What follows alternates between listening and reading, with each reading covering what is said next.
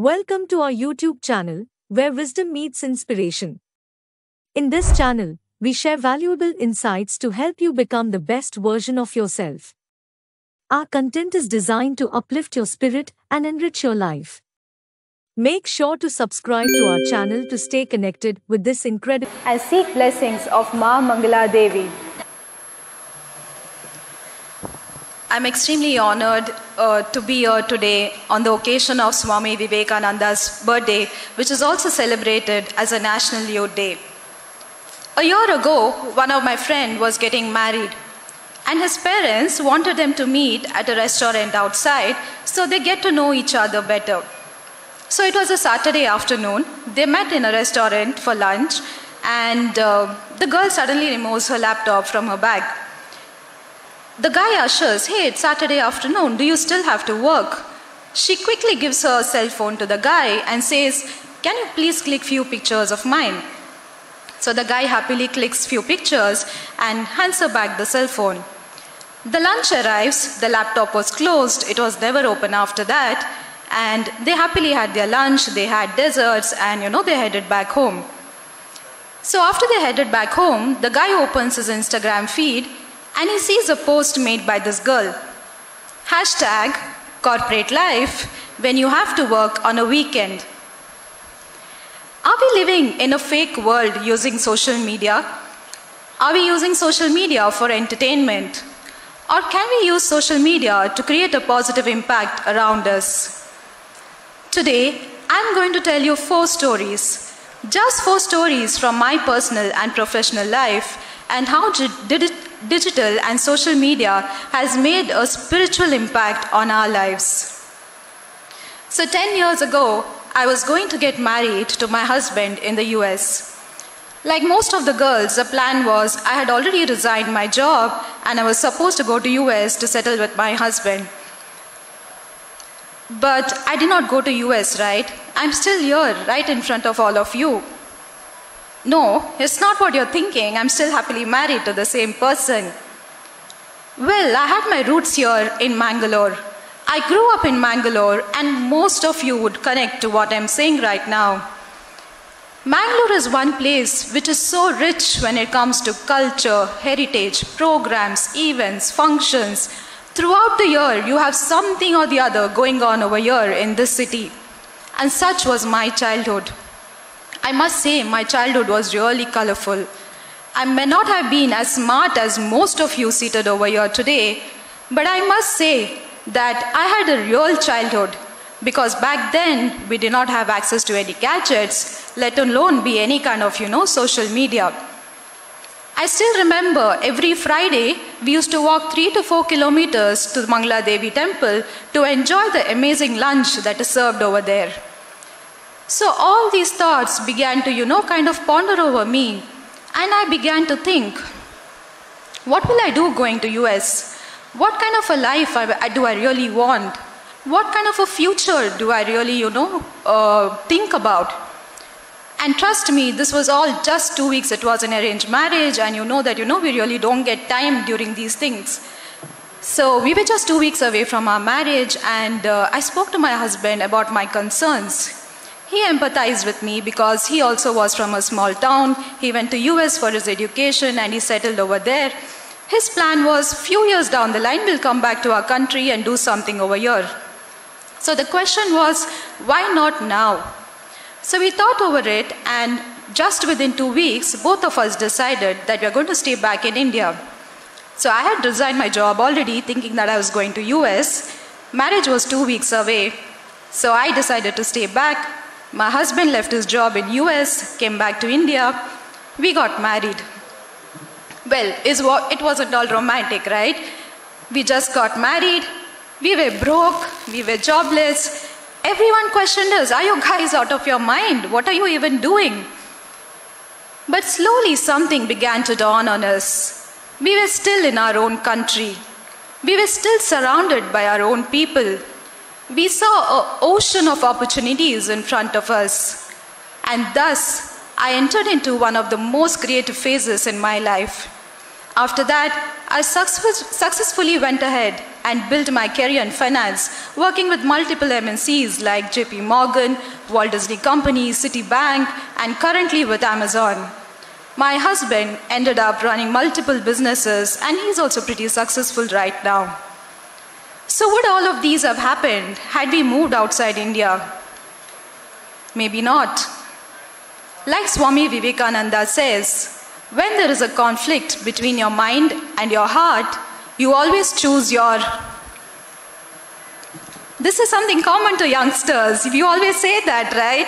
When there's a conflict between your mind and your heart, you always choose your loud heart. Exactly, and that's what we did. We chose our heart. We did not have a plan in mind, but all we knew is we wanted to stay back, we want to do something in our country, and that's where our journey began. Now let me go a little back, just before marriage. Like Professor Ravi spoke about failure and how important it is, I would also like to tell you that everything is not so, glory like you just saw on the 1-minute video. There's been a lot of up and downs that we have, gone in our life, and what we have gone through to even be here, to this date. So it was early in my graduation days, like most of you. I did my graduation, and when we are in our graduation, I think the only goal or ambition that we have is we just need a job. All our problems will come to an end, just I need a job. So I was of a similar mindset. I just felt that, okay, I did my graduation, I went to Mumbai for my post-graduation, I did my MBA in finance, all I need is a job, and all my difficulties are going to come to an end. So in the second year of MBA, we have multiple companies, right, coming for placement interviews. I was very prepared, I was pretty confident, and I thought, okay, I'll get through the interviews, not a big deal at all. So I sat through the first company, I went till the last round, I got rejected. Okay, the second company came, I again sat for interviews, and all of you must be knowing, or you would know that, when it's placement time, there are so many different rounds to even reach till the last round. So I sat for the second company, again went till the last round, again got rejected. I sat for the third company, the fourth company, so on and so forth. I got failed so many times. I was rejected so many times. But I must say that somehow, because, I had my roots over here, I had some connection with spirituality. I did not get into things like depression or anxiety. Somehow I was able to keep myself together during this difficult phase.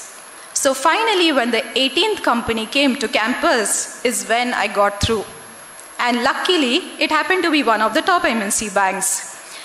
And I felt like I literally, won the war. This is it, I don't have any difficulties in my life after this. Little did I know that was just a second phase of my life, which is the corporate life, much difficult than the life that I've already seen till now. So yeah, I'm in Bombay, between the most of the most intelligent brains working over there together. I'm from a, small little town over here. Kind of survived, 1 year. So it was a time of year-end appraisal.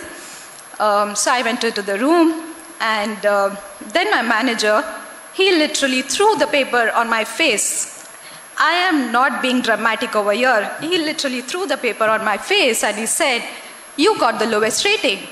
What have you even done so far for 1 year?" I was in tears. I was so lost. It was my first job. I didn't have any prior work experience. I didn't know what to do. I didn't know what even to answer. I came out of the room crying, I cried all day. After that day, all I decided was, let me take 10 steps back. I need to learn. I need to pick up from my failure. And this is not the first time I'm failing. I failed so many times. I got through, 17 rounds of companies before even coming here. So I worked upon each of the weaknesses that was highlighted to me, and I converted all my weaknesses into my strengths. And that's all. After that day till today, there's no looking back again. So where, my friends, I'm coming from is failure is as important as success, and social media definitely does not teach you that. Constantly on social media, we are only seeing your friends going to parties, going to exotic locations. We only see good things. Does anyone post about failure on social media?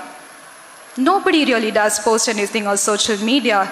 So always keep in mind that this constantly seeming perfect life of everyone that you see, that you keep scrolling on social media, is having an impact on your brain without your knowing. And studies have already shown that it leads to low inferiority and low self-esteem. So don't let social media make you feel like a failure. It's very funny how Instagram and Facebook makes you feel like a failure if you're not rich by 25. And when you go out, when you meet people who are successful in the real world, they end up telling you stories like, hey, when I was in your age, I was just a junior accountant. I was just a developer. I used to do freelancing. We lived in a shared apartment. We just ate one samosa every day. So don't compare yourself to anyone on social media. It is very rightly said that in order for him or her to achieve your fullest potential, it is okay to fail sometimes. It is okay to fail sometimes. It is okay if you're not going to an exotic locations for a vacation. It is okay if you're not rich by 25. But what is not okay is to compare yourself to anyone on the social media out there. So yeah, that was my story about my graduation and post-graduation days. Now coming back to social media and what kind of impact it has made on our lives. So this is again, circling back after our wedding. Like I already told you guys, we were, broke, we did not have a lot of money. So we did not have too much money, like how most of the couples go to honeymoon outside India. And my husband was just starting his spiritual tourism company then. So we thought, let us do something different. We thought we'll visit the holy places in India so we can immerse ourselves in that and experience ourselves before passing on this experience, to our consumers. So we decided to, go to the holy places in India, which is called as a Char Dham Yatra, the Yamunotri, Gangotri, Kedarnath and Badrinath. And this was much before the hype around the Kedarnath, Kedarnath movie was not there. It was not so popular as it is popular today. So that was the first trip that we took after a marriage, you can call it, our honeymoon trip. So we finished Yamunotri, we finished Gangotri, and then we went to Kedarnath. So when you have to go to Kedarnath, there is a small place, where you have to take a bus, and then it takes you to another location. From there you start trekking. So we boarded that bus, we sat in the bus, and we looked around. It was all elderly people around us. I was like, okay, because I was literally blank. I didn't have any idea about, what a Char Dham Yatra is, what should I expect. We were just going with the flow. A young lady, an elderly lady turned towards me and says, बेटा, आपके time में तो बहुत आपके life में तो बहुत time में इतना जल्दी क्यों कर रहे हो चार धाम यात्रा?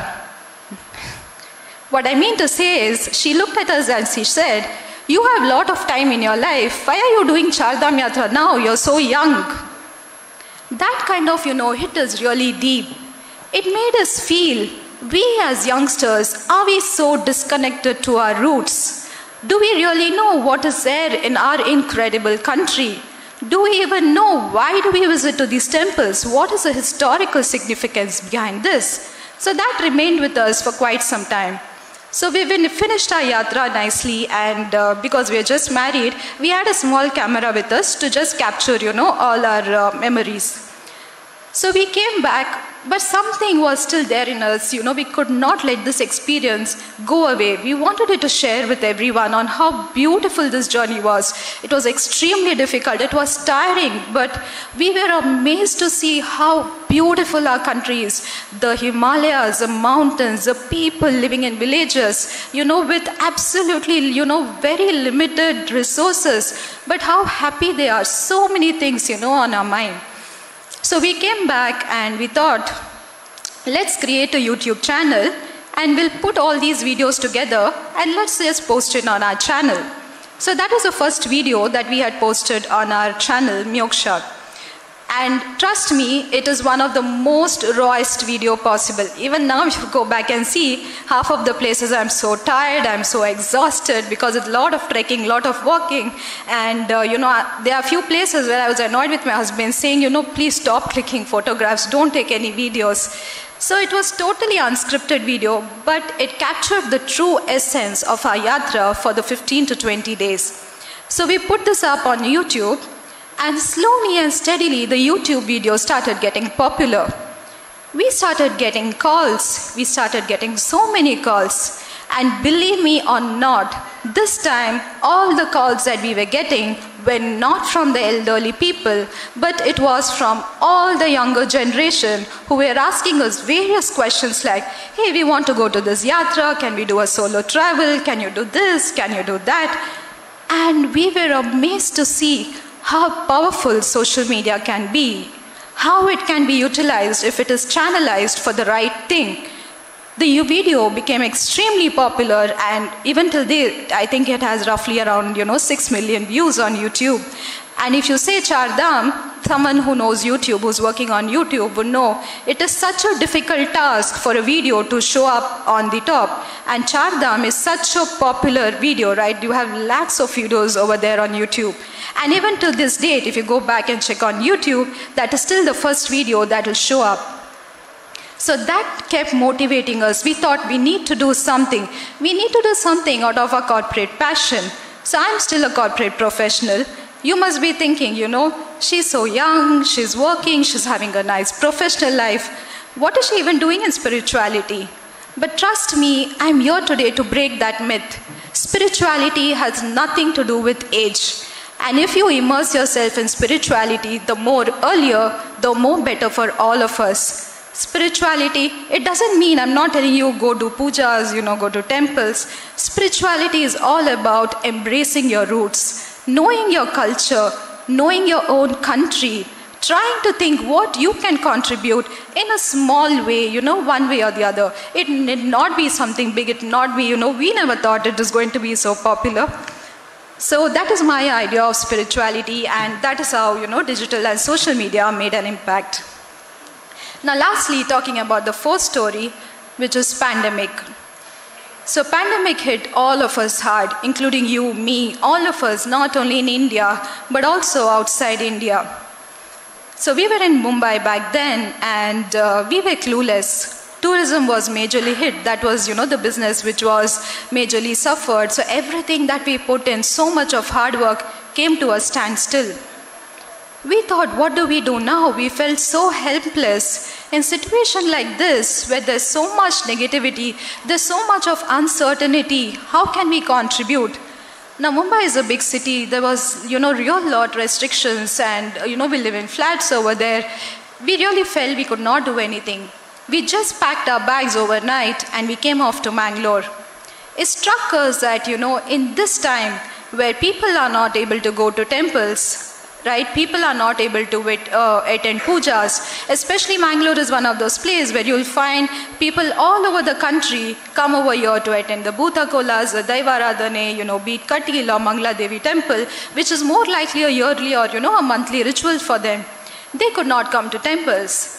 We thought we need to do something. Let us take temples to everyone's house during this time. So we decided, let us do documentaries on all the temples in and around Mangalore. We spoke to the local authorities here in Mangalore, and everyone became very supportive of this idea because this was never done before.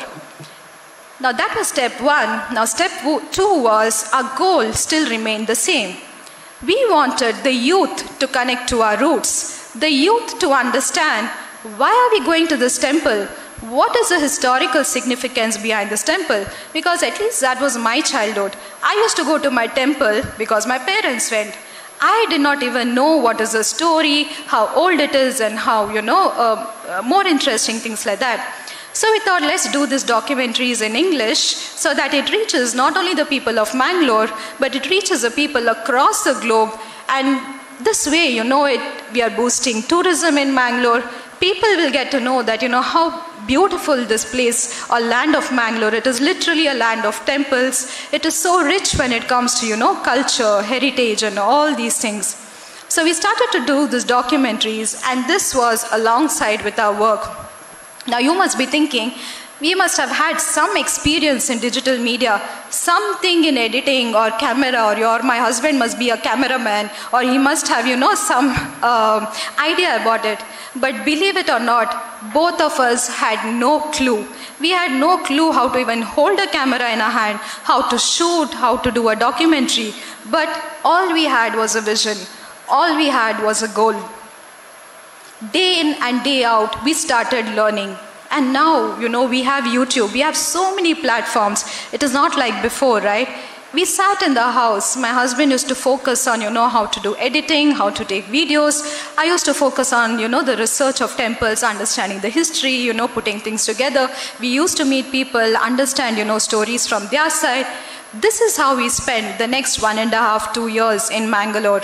So we documented all the temple videos. And again, all this was done without any expectations, with only one goal, to create positiveness in people's life.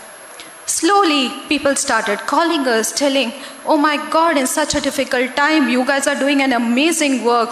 It's so beautiful to see these temples, because it was less crowded, it was only both of us. And literally, it was just two of us who did everything. I was an anchor, my husband was a cameraman.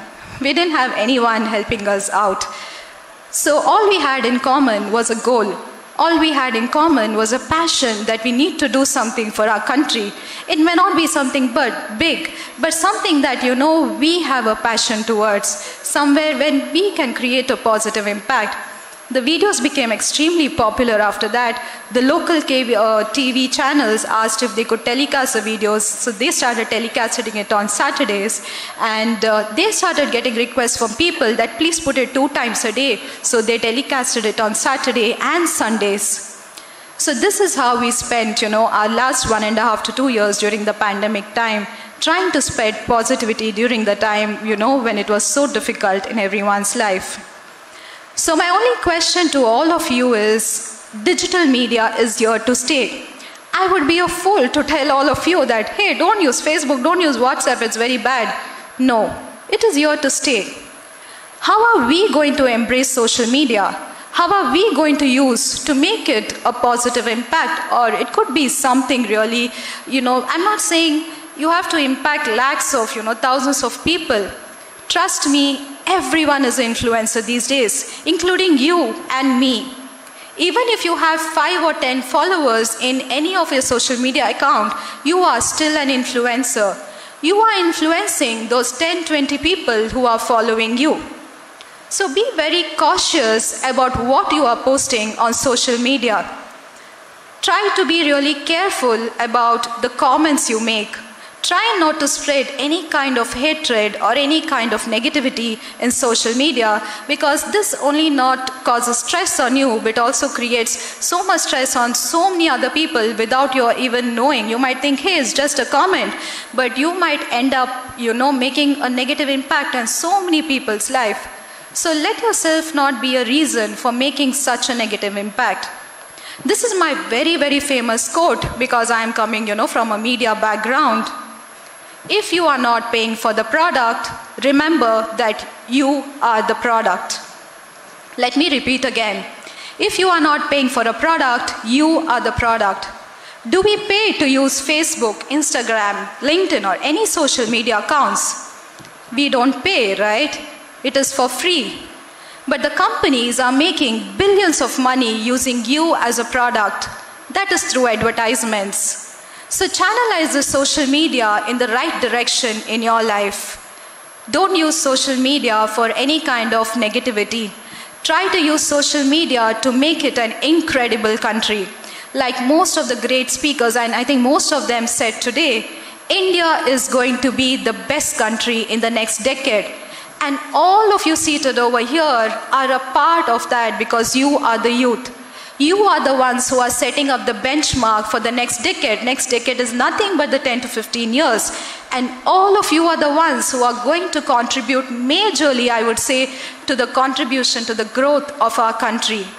So try and see how positively you can make an impact on our country and make India a truly incredible nation. in small way or the other.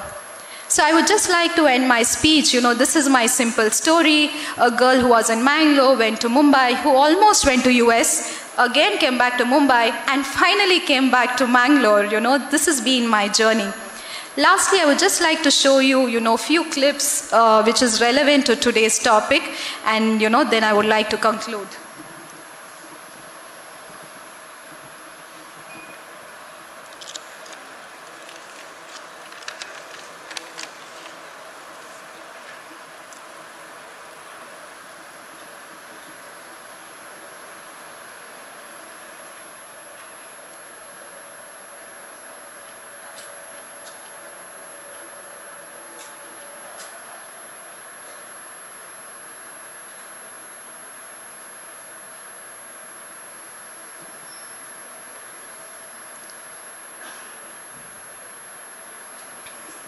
So I'm sure most of you have seen this video. So this was the one which was taken in Paris on the 31st night of this year.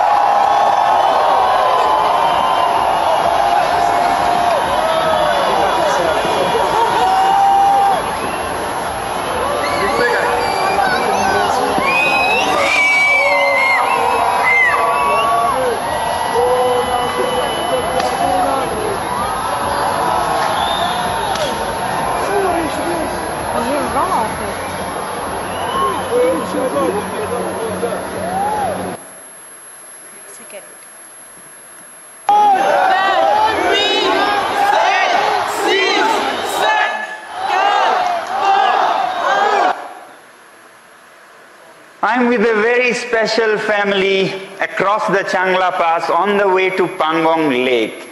This family is one of the last yak herding families, and this is Thinle Nurbu. He has been my student at the Sekmol Alternative School, his mother and his father.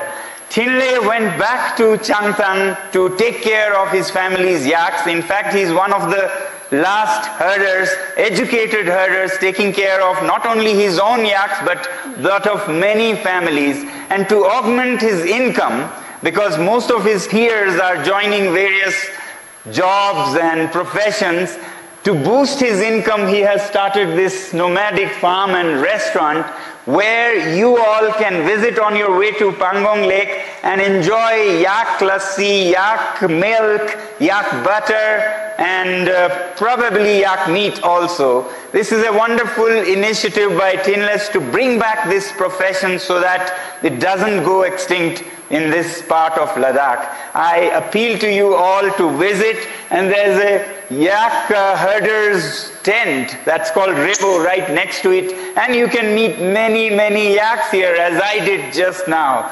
Goodbye, Julie. So those were two videos, right? And I would leave you all with a thought. Do you want to be a person who is there in Paris, clicking the photos without even living the moment, without even enjoying it? Or do you want to be the second person? I'm sure most of you would know who he is. He's the one from whom the Three Idiots movie is inspired. So you want to be like him, making an impact in his or her own way. Lastly, I would like to end with Swami Vivekananda's quote.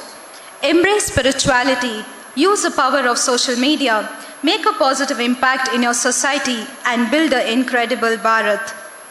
So my dear friends, Swami Vivekananda always encouraged youth to be of service to others. And I can't think of a better example. Trust me, I'm not saying this because I'm standing here in Ramakrishna Mission, but I really can't think of a better example other than Ramakrishna Mission, where you can be of some service to people, to mankind, to the society, to the place where you belong. It's time where you contribute back to the country in a small way, something or the other, for a country, for a land which has given so much to you.